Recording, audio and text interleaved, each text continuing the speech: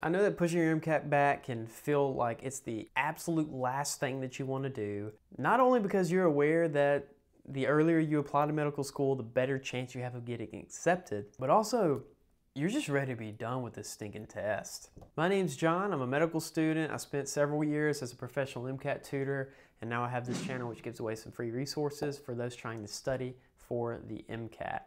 My goal for you all, as well as everybody that I have in the past personal tutored, was first and foremost, you've got to get the score that you have to get in order to get into medical school. That's goal number one. But a close second is I want you to do that as quickly and as painlessly as possible. I don't want you spending too much time on this test.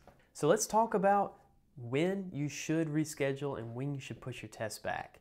Because not everybody should, but some people should. In my experience, there's two types of test takers, or two types of people that are considering whether or not they should push their test back. The first are the students that are very eager to push their test back. Sometimes these students are eager to push their test back because they know they haven't done the work. Those people probably should push their test back. But also, sometimes students are eager to push their test back because they're just anxious. And a lot of times those people just need to go ahead and take it because they're scoring great. The other type of person, the other mindset that you'll encounter is the type of individual that would rather shave their head than freaking push that test back. A lot of times that's just because they're kind of burnt out and they are ready to be done with this test. But also a lot of those people are just scared that if they do push the test back, then they're gonna let down their family or their friends or themselves, and they're never gonna be a doctor, and they're just gonna have to work at the local fast food restaurant for the rest of their life, etc., etc. Most people, myself included, will be one or both of those mindsets throughout their MCAT journey, if you want to call it that. But I want to tell you why pushing your test might be necessary and when that is necessary, regardless of which kind of type you are. There's two major variables to consider as far as when to take your MCAT, and those variables are score and application timing. As most of you know, you can find the average MCAT for the schools you were interested in applying to either on their website or on the MSAR, which is a program through the AAMC. You can just Google AAMC MSAR, which is MSAR. And this will show a list of the average MCATs alongside the average GPA for those that get accepted into those medical schools. And you should make a list of target schools that you want to go to. And at the top of that list, you should have reach schools, which will be schools like Harvard or Vanderbilt, or those that are very difficult to get into, that have very high MCAT scores. And then you should also have some quote-unquote safety schools, which are going to be a little bit lower, which are going to have average MCATs and or GPAs that are a little bit lower than the Ivy Leagues and things of that nature. Now, it's important to know what score you're aiming for because that's going to kind of dictate whether or not you need to push, as I'm about to describe to you. If we look at the two variables you need to consider when deciding should I push my test or not, now you obviously want to score higher on your real MCAT than your safety school's average MCAT score. But how do you figure out what you're probably going to make on the MCAT? The best way to do it is to take your past 3 MCAT exams, past 3 full-length exams, average them, and say plus or minus 2 or 3. Meaning if I took 3 exams, one of them was a 509, one was a 510, and one was a 511, I would average those 3, and my average would be a 510. So over the last 3 exams, I have averaged a 510.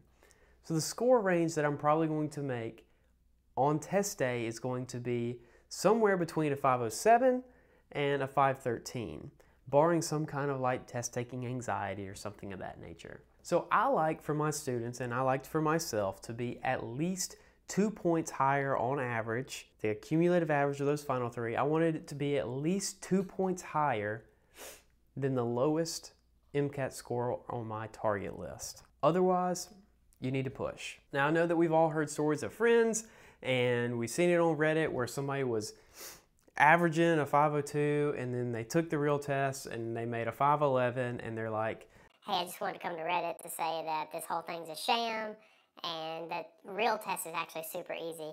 That does not happen very often. Scores are much more likely, or at least I've seen them, go in the other direction, large jumps, than they do in the positive direction. So if you're not within that range that I just described, you should really consider pushing your test back. So you have to weigh this idea of I'm trying to reach a certain score threshold versus the timing of your test and the application process that kind of goes along with the test. For those of you that don't know, it takes about a month to process your applications once you click submit. It also takes about a month to grade the MCAT once you click submit. So most people try to have their MCAT taken and their application submitted on the first day that it opens up, and that considers you a quote-unquote early applicant, meaning you are the first pile of applicants that comes across the admissions committee's desks. Not everybody does that, but that's what a lot of people strive for. The later you get into the application cycle, the less likely that it is that you will get accepted into medical school, because admissions committees interview on a rolling basis, meaning that at the beginning there's 150 slots, so they're more likely to hand out interviews to a good applicant, whereas as we get to the end and they've already filled 140 slots, they're probably going to save those last 10 for really great applicants. So yes, there is an advantage to testing early if you're within that sweet spot that I described earlier, but if you're not, if you're going to take the test and you're going to make a 502, and your safety school's average MCAT score is a 509, you're probably not going to get an interview. So that means you're going to be retaking the MCAT, reapplying next cycle. So let me give you a little bit of a personal anecdote about a little boy named John. He had a goatee. It was still in its infancy stages back then. He took the MCAT and ended up making a 502, which was not great. It was kind of respectable. Went ahead and applied to medical school anyways. Ended up, I got waitlisted, which I thought was better than getting rejected. But I didn't find out until the next May that I had been rejected from medical school. And so I didn't know until May that I needed to retake the MCAT. Well, by the time you retake the MCAT, or by the time you realize you have to retake the MCAT, well, now it's kind of too late to study properly. So then I tried to shotgun up another MCAT prep in like a month so that I wasn't super late in the application cycle the following year, and ended up making a 502 again because I only gave myself a month to do it. And so I did learn my lesson, obviously, i.e. this channel, and did it the right way. But long story short, because I didn't have the foresight to realize, hey, I'm way below the average here, I'm probably not going to get in, I just need to do this right and push my exam back, I ended up having to take 2 gap years. So I'm starting 3rd year this year. I could either be starting my last year of medical school, or I could already be a doctor if I had just had the foresight to do it properly the first time and been able to, mine was personally ego, been able to drop my ego and just push my test date back.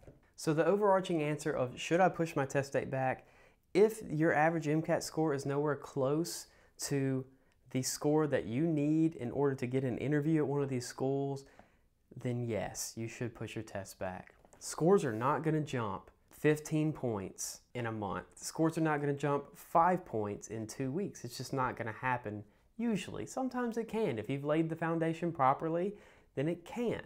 But usually, if you're at a 502 and you've got a week and a half to get to a 509, that's not going to happen. So that's an individual that should push their test date back. Now, what about the individual that needs a 510 to get into their safety school, and they already have a 516, but they want to go to a school with an average MCAT of a 518 and they have 2 weeks to study? They should not push their test back. Number one, you are high enough for your safety school. Number two, you have a high enough MCAT already that the people at the 518 school, they know that you're smart enough to handle the coursework, so they're really not worried about it. They'd be happy to take a 516. And they probably do take several 516s, they just have a couple 526s to balance it out.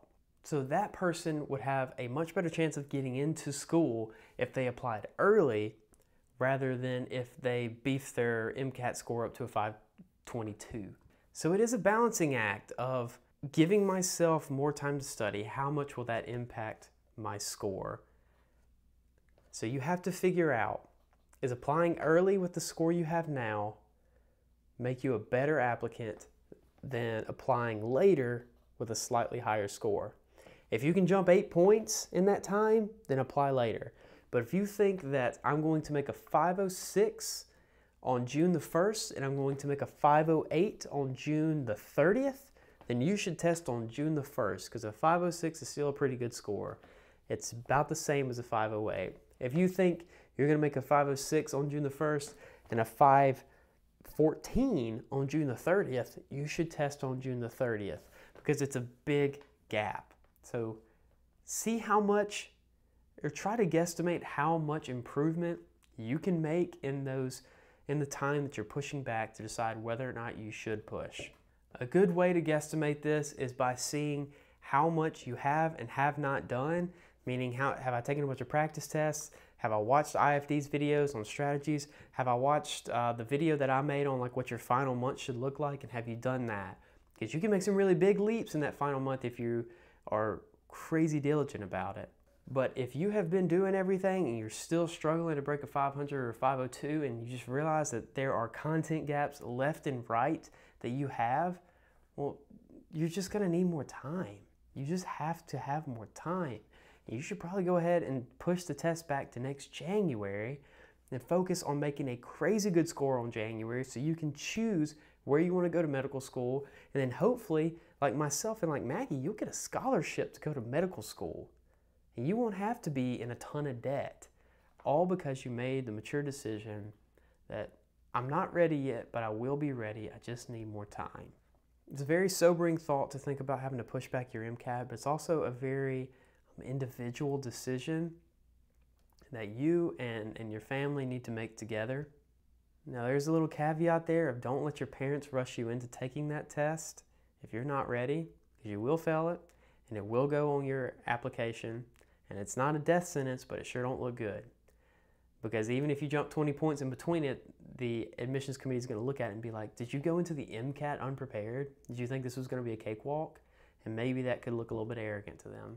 If you have the scores and you need permission to go ahead and stay your test date confidently, then this is it. You're gonna crush the test, and I'm excited for you, and you're about to be done. But if you also need permission to take just as brave a step to reschedule the exam, then this is also your permission. Sometimes you just need more time, and that doesn't make you stupid, that doesn't make you lazy, but it does end up making you a doctor. And the good news is that this time around, you're gonna have myself, you're gonna have Maggie, you're gonna have all the videos that we post on this channel. And in a year's time, you won't be nearly as stressed out because you'll have had the hardest part of getting into medical school already knocked out. Thanks for watching the video. Make sure to like and subscribe, and I will see you in the next one.